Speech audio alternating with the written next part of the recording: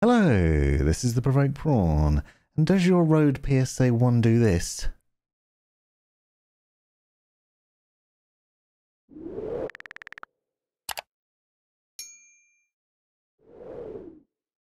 Well, I've got good news because I've got the fix. Stick with me and watch how to easily do this.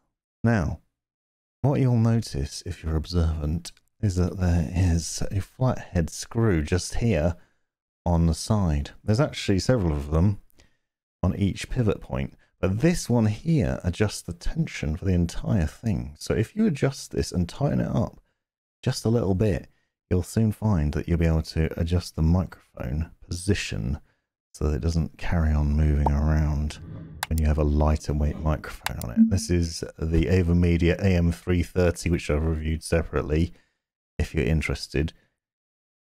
As you can see, as standard setup, it just bounces about. Now let's just quickly screw it up and see how that changes things.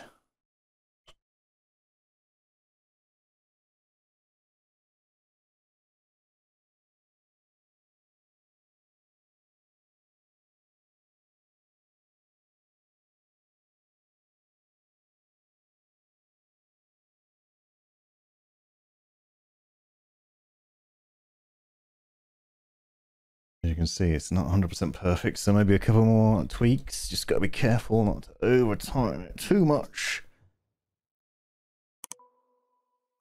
There, now it's not bouncing up anymore and I can move it up and around into a position that's going to be useful without any dramas. Easy peasy. This has been the Provoked Prawn. Thanks for taking the time to watch this video. Hope you found it useful, interesting, hilarious, or all of the above. Be sure to check out the description for other information you might find interesting and useful, as well as these other videos, and click that join button to find out the benefits of being a member of my YouTube channel. Thanks for watching.